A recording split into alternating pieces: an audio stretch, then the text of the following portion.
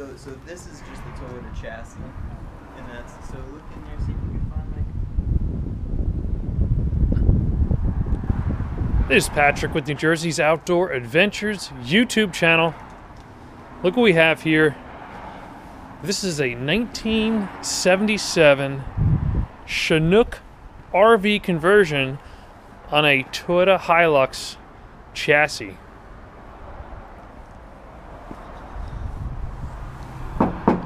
Really thick metal panels.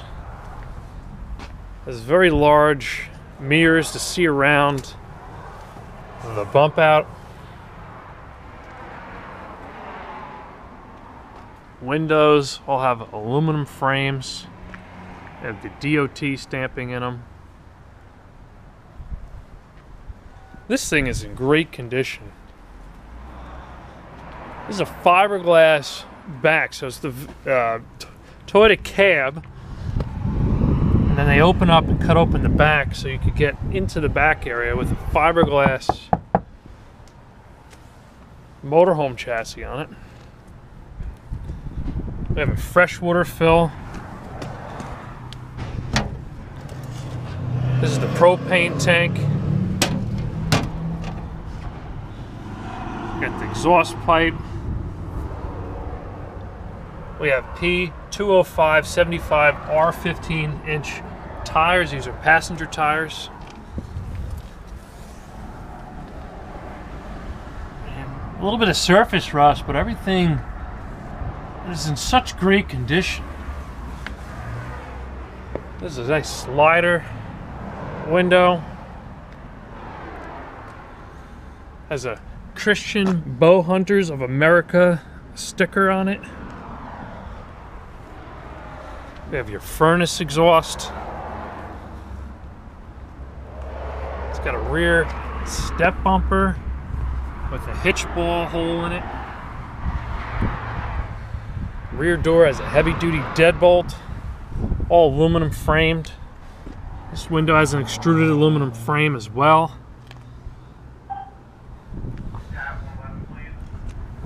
And it's a Chinook, that's the manufacturer. They're no longer in business, but they did make some great products throughout the years. I especially love the Tweety Bird mud flaps. Got a fuel fill. Little cab vents here.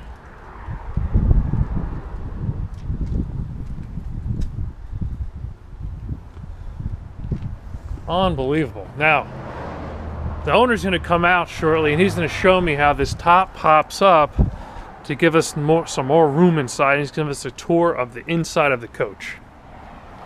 Chris is going to open it up here and give us a tour. It's a little bit. It's all right. It's your little cabin here. Hold on. It smells nice in here. It's like I have family coming over. That's right. I love that table you got there. Yeah, it's a nice wooden handmade table. It's great for eating meals on the road. When you're in Baja, Mexico surfing, or you're in the Grand Tetons.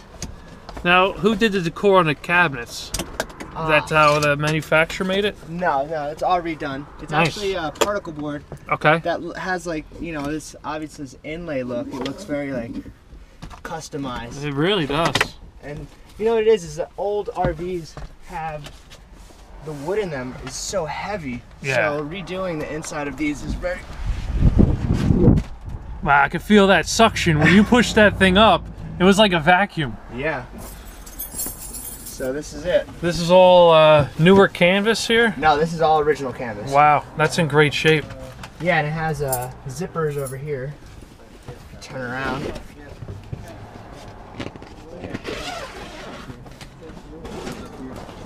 Now when you're out camping, wow, that's really cool.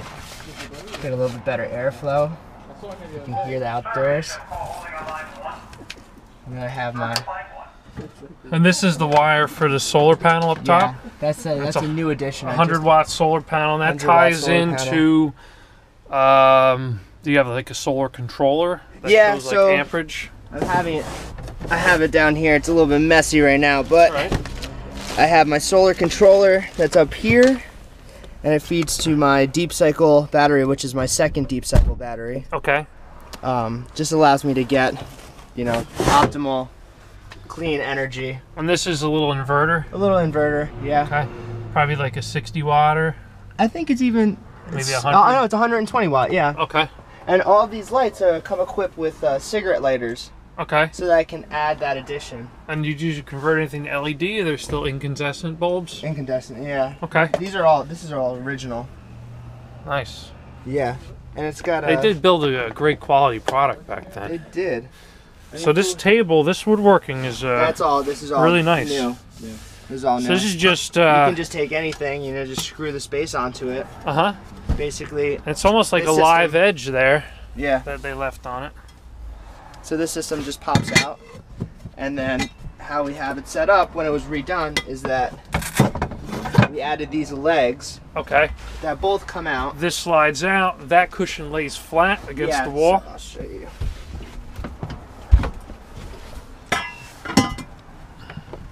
So basically, how it happens is this, once you slide that out, those legs, this basically sits on top of it, Okay. and then these cushions go on it. There's nice birch plywood. Yeah, this is a relatively cheap addition and add to make a Now what do we nice, have down comfortable here? bed. We have a couple snowboards. We got a couple snowboards, and this is all of my Some more extra storage. storage for my camping and my photo gear when I'm Well, around you the really country. do know how to pack it, I'll tell you that. And then I added a few minor additions to it. I'm gonna just go ahead and put this back. So I know there's heat in here, so there's a furnace I So see I have down my below. little heating unit. It's Okay. a 12-volt system. Manual ignition. Yeah, so I ignite it right here. Yep.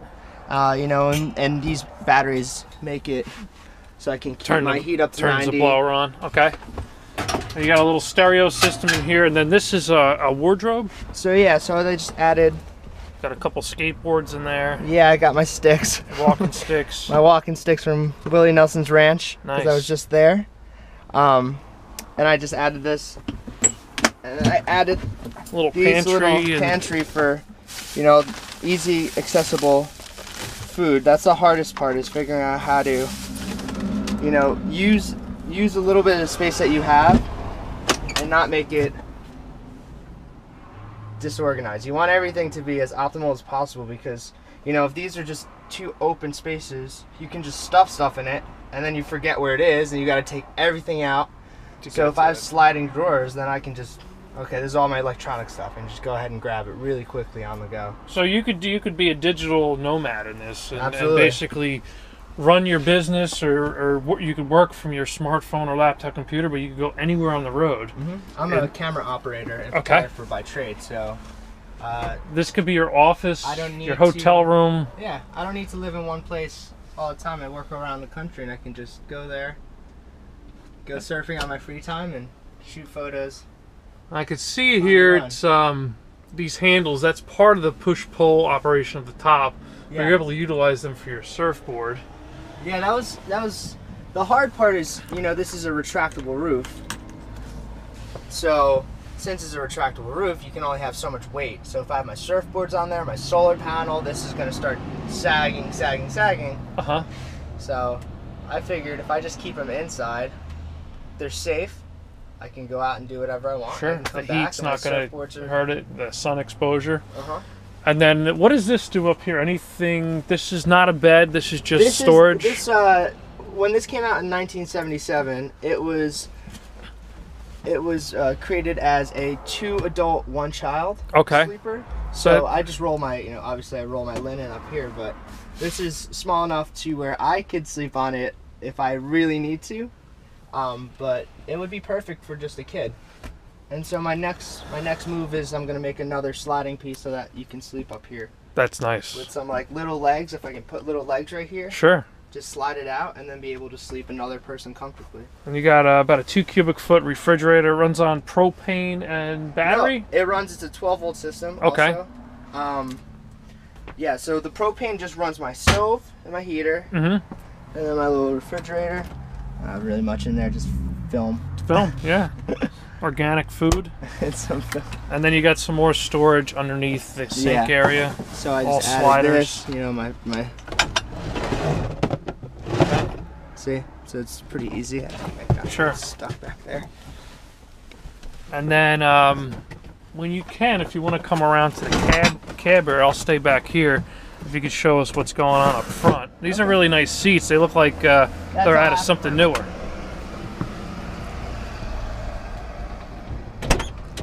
Excuse me, a little bit messy on the road, but That's all right. It's acceptable. so yeah. So this truck came. The Toyotas Chinooks came as 4-speed, and then we added a 5th speed, so it's better for climbing hills. Okay. And, You have a little bit of overdrive. You can get up to 80, 90 miles an hour if you need to on the highway. It looks like there's a cruise control button up there. Yeah, That's what they added aftermarket. Added aftermarket cruise control, aftermarket stereo. These seats are aftermarket. The original seats don't have a neck rest, a headrest. So if you got rear-ended, your head's going to hit the cabinet there. Absolutely. And then you have Added a aftermarket AC. That didn't come. This came out 3 or 4 years after the Toyota Chinook. I see that. It came looks out. like it just bolts on underneath the dash. It It's is just an aftermarket. add-on bolt. And that's a metal dashboard with a little pad up top. No, it's a plastic dashboard, but you know, even the glove box is a plastic. This is metal. Okay, Absolutely. yeah, that's nice. You're right.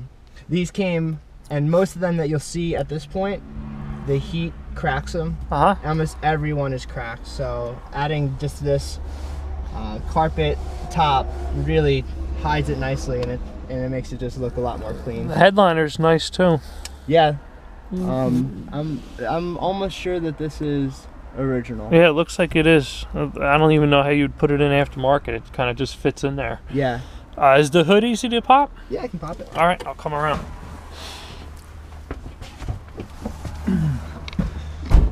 This thing is so cool. I want one now.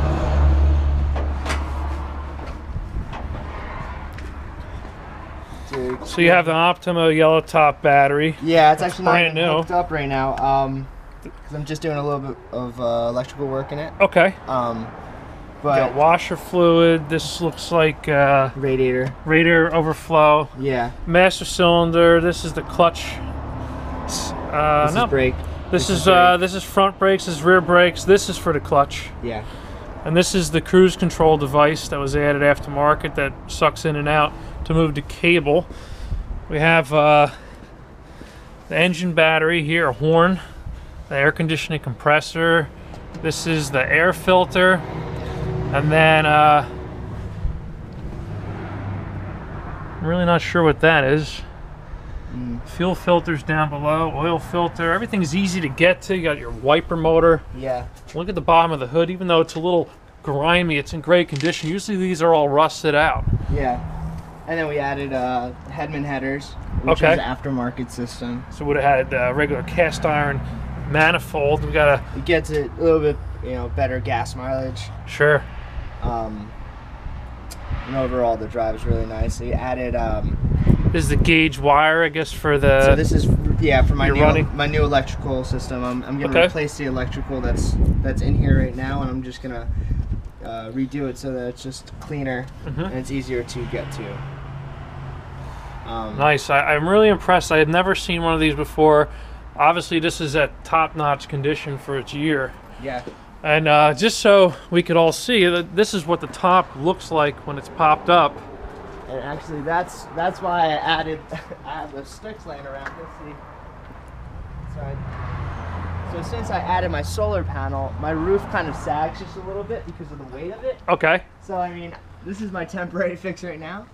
It allows me to just get a few more inches Oh, I see. on my canvas, which for me, it helps out a little bit. I'm a short guy, so I don't really need it, but for some friends, their heads hit the ceiling. So, Yeah. with the inside, it has 6 foot 2 inches of clearance without the surfboards, and with the surfboards, it's probably 5'10" of clearance. Look at the hardware. This is very high quality residential here, and this is our RV application. Together, the two make this van very secure. Yeah, and I added this is actually the original propane tank. That's going to be replaced soon enough. That's a side-mounted propane tank. These are very expensive compared to a vertical one. Yeah. I have one on my Airstream base camp, about $160 replacement. Absolutely. But over a certain period of time, places will not fill them anymore because they're not to code. And that's my problem right now, is that it's every now and then I can find a gas station that will do it, but for the most part, it'd be way easier if I could just go anywhere and get my... Yeah, you're out west somewhere, you're at their discretion whether or not they're gonna want to do it at all. Yeah, I just added this too, just in case I need, if I lock my keys in my car, I have two sets of everything in there. So. Well, Chris, I really appreciate the tour of the 1977 Toyota Chinook.